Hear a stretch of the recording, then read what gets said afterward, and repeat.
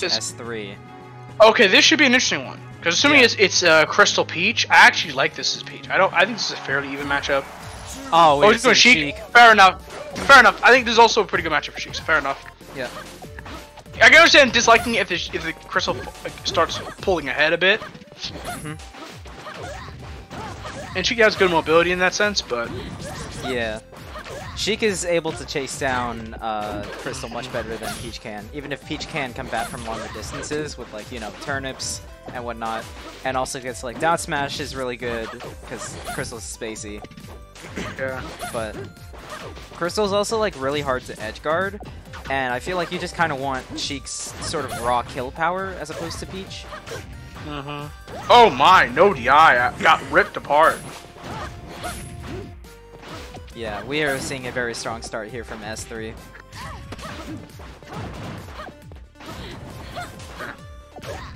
Alright, here's the start. Another combo. Only gets 24 right there. Alright, gets a grab.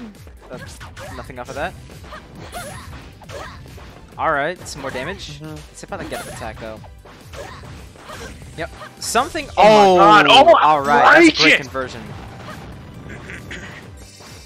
Switching to Zelda.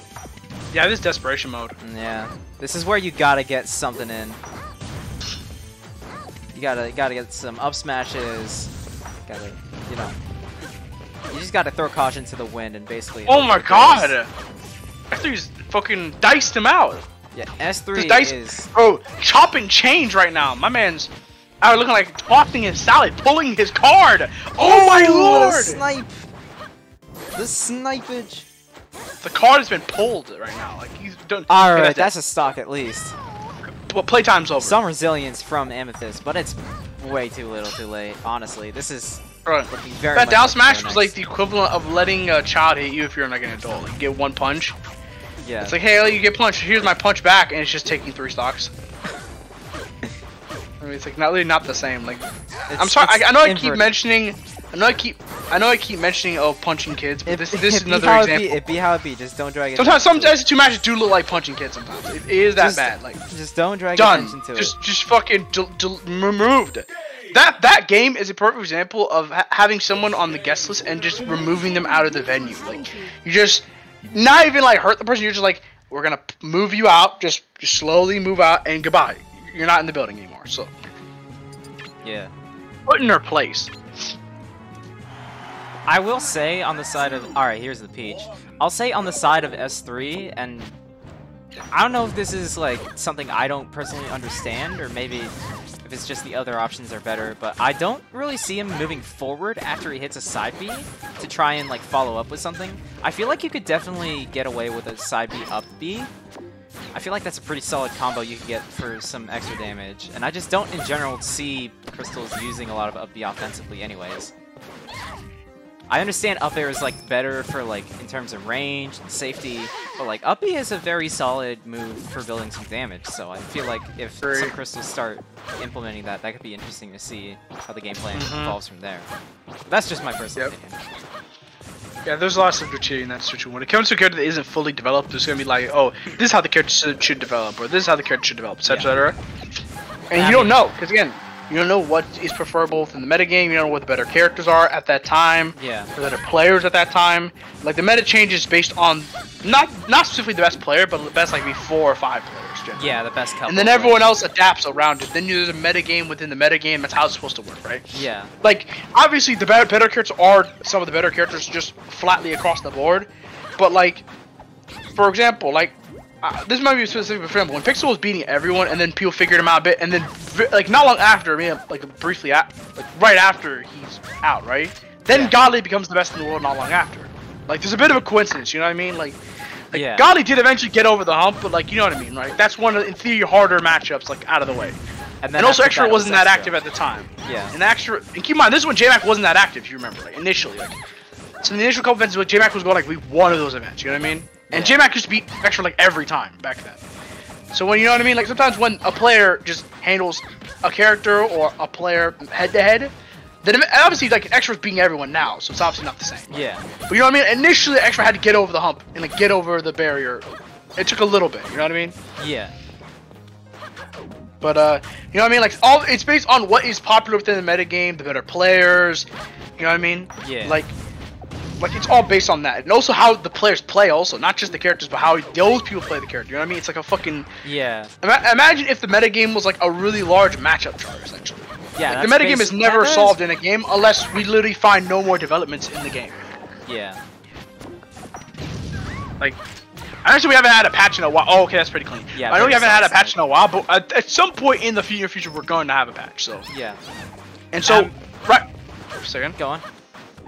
I was gonna say, like, eventually, like, characters that we think are, in theory, problematic could be knocked down a peg. But what will happen is that maybe those characters being knocked down a peg result in another character being buffed because they may have an easier time handling that character, as an example. Like, not even directly buffed by the developers or anything. They're just gonna have a better matchup because one character got nerfed. Like, or maybe it slightly helps that specific matchup, which means they're more viable in that sense, right? Yeah. It kind of reminds you of the predicament that the Brawl community had with Meta Knight, right? In the sense that if they keep Meta Knight alive, then most of the best players can keep playing Meta Knight and Ice Climbers and shit. But if you ban Meta Knight and Ice Climbers, then in theory this unlocks like 10 more characters. Like, it unlocks a couple more characters, right? You have characters like Wolf or Fox that can handle most of the metagame, but they can't beat MK or they can't beat Ice Climbers. Like, those are like straight, like, 90-10. But it does buff the characters that, like, Meta Knight and Ice Climbers are supposed to, like, handle, but would be really toxic if they were played, like, all the time otherwise. Like, kind of, right? Like, in the sense of, like, for example, right? Part of the reason I think okay, this is clean talk there, but part of the reason I think 100 Bucks was able to be the best for more or less 3 years. There were some periods where he wasn't the best even within that stretch, but let's say more or less 3 years was because high key everyone was just playing Fox. Like, everyone was going Fox around that time. Like, there was a period where people were trying to develop the characters. Like, obviously Zane developed Marth during that time. Obviously developed Yoshi. Axe won a major during that stretch. Like, Wizrobe developed Falcon. Exactly, you know what I mean? But even these are like massive exceptions, right? Yeah, like, those are... especially around 2016, 2017. Like, everyone was playing Fox. Even when 100 Bucks was like behind Armada, like. Yeah. You still, like, I remember like Big House 5, his entire top 128 was Fox. It was outrageous. I think it was like KJH into Dark Atma Fox, the secondary, into Ice, into and Mango, into Armada, into Mutiny, to Armada again, or some, like, literally all Foxes. I think, no, it was Zoo as well. Zoo's Fox as well. Literally, like, all decent to good Foxes, and, you know what I mean? Like, and beat all of them but Armada. I got second. Like, all the same character essentially. Like, yes, obviously Fox is a very multi-layered character, but you have the proficiency in the matchup. You've played so many Foxes. You know what most of them are gonna do, and they don't have as much experience versus, you know, a Jigglypuff of your caliber. So yeah. Same to an extent what happened with Zane Online. Like, Zane Online would just play a bunch of Foxes sometimes, simply play Mango Falco. Like, you know what I mean? Like, Zane obviously was good in other matchups. Zane's not just someone who only plays Fox matchup. Yeah. Like, being Fox all the time is a benefit. Like, that is a good thing. That's something that actually is, like, something you can commend people for. Being good at, I guess, the best character on average in the game. Not by a lot, not like a convincing amount, but the overall best character in the game. That is the most options, the most popular, the most varied, can do the most, and the most variety of matchups. May not even be the best character in the current meta, but, like, at least is, like, you know what I mean? Like, is at that point the best character. You have to kind of, like, give plaudits to that. Yeah. So, at least that's just for me, at least. Like, yeah, you have to give comments for that, but, like, still playing one matchup a lot, or at least maybe 1 or 2 matchups, is a benefit in that sense, right? But right now, slight lead for Amethyst. Obviously, Amethyst kind of got rolled at the end of that game too, but slight lead for Amethyst. Yeah, this is looking to be a bit of a turnaround here in comparison. Potentially. Again, I'm not writing S3 out of this completely. Also, does S3 actually like it when we say S3? I don't think he really minds. I think if he did, he would probably say so. But I've like not. Like, I don't know if you're saying s3mdd or like s3mdd or something like that, or like. I don't know, and I don't question it, honestly. I just say S3 because that's just some outrageous. Never mind. But s3mdd is like is that an N64DD like type of thing, or? I got no idea. That's something you'd have to ask. Is there like is there a player named just Sem with the 3 in EU or something like that? He's like no, there's not. I'm trying to be funny, but that is an outrageous sniper. No reason to go for that. No, I get it, but Amethyst was playing hella aggressive that 2 stock that lead. approach there. Oh, just straight sniper. Mr. President. Oh, there we go. That's there. Yeah.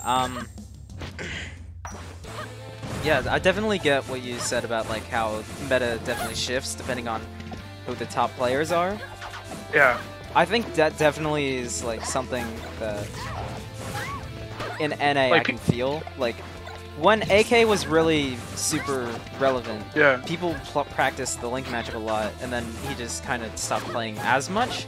And then Two Hands came in, and AK also came back a bit, and both were playing a bunch of Link, and people had kind of forgotten how to play against Link because he wasn't really as much of a meta threat. I like to call this phenomenon the what do you call it, like honeymoon period, I guess? Yeah, honeymoon Where like, phase.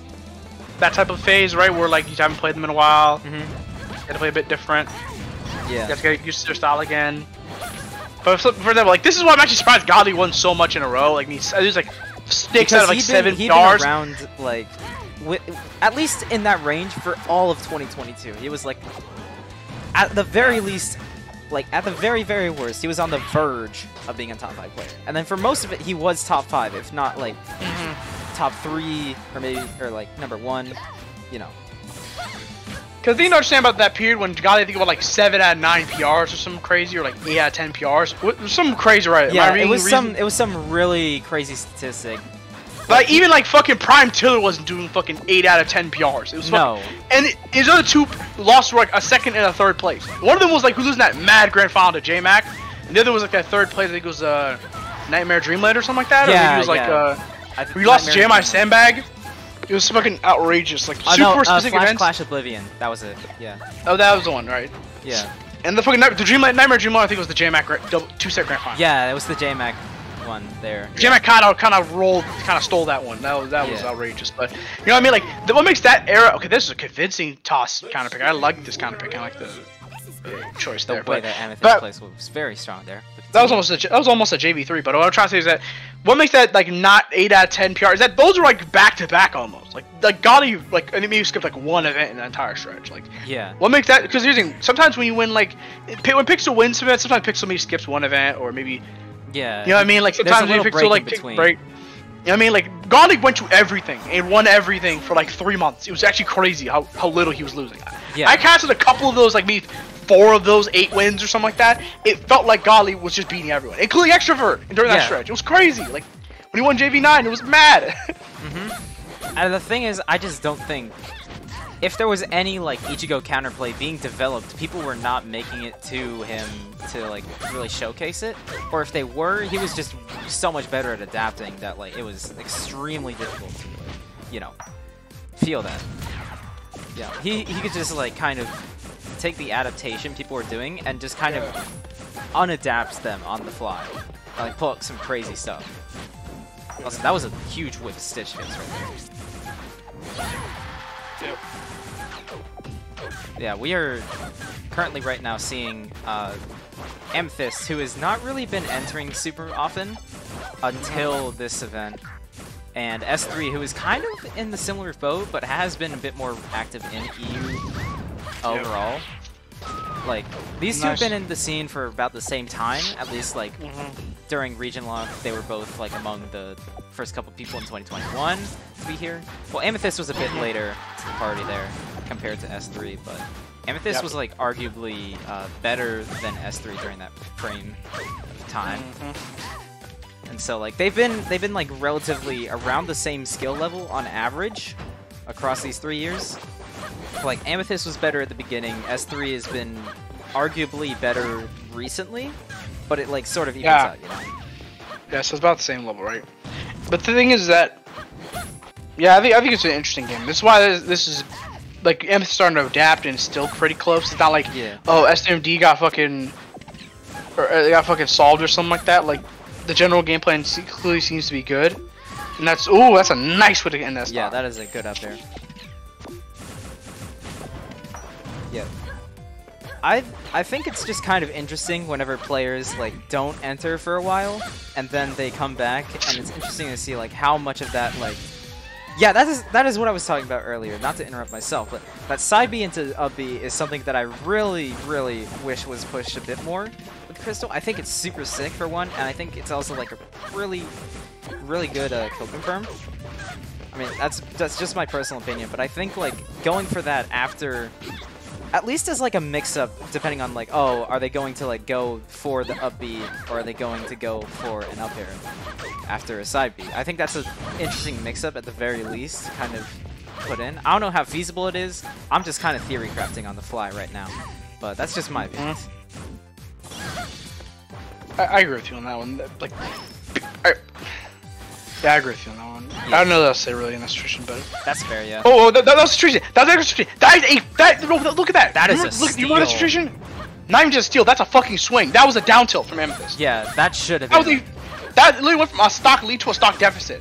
Yeah. Amethyst has to close it now. He can't. S3's out here racking up the damage right now. The damage is going up. He's out here. And it is not stopping. Rising. It is the opposite of Dogecoin right now. It is rising. Sheesh. Nair fair though. And now final stock for S3 as well. All I'll say is that me roasting Elon Musk is not the most controversial call out I've done on a cast, but you'll not say which one it is. It happened. People, a certain group of people. So be it. Anyhow. A group of people. I'm not saying who, but a group of people in a certain collective of people roasted me for several days about my call out in a non-serious tournament. But hey, so be it. Man. So be it, man. Yeah, but that's it. But this is really close right now. This is very serious, and this has to take the game by the bull of the horns. Yeah. It's gonna run away from her. Yeah, this is very, very scary. Oh no! Oh, that was an opportunity. That's a disaster. Amethyst for some back airs. That's a bit of a flop there. Amethyst gave back the stage. Gets a turn it. These bombs are blowing up these turnips. That could be it. Game. That's in there, and that's gonna be it. S3 wins it. Goodness. That was getting really close, right down to the wire right there. But S3 is going to take it out and prevent any opportunity for Amethyst to mount any sort of comeback right there. Good stuff. And he's going to move on to top six. And we'll see more of him tomorrow. Good stuff from Amethyst. 7th place. Good showing. Nothing to be ashamed of there, to be certain.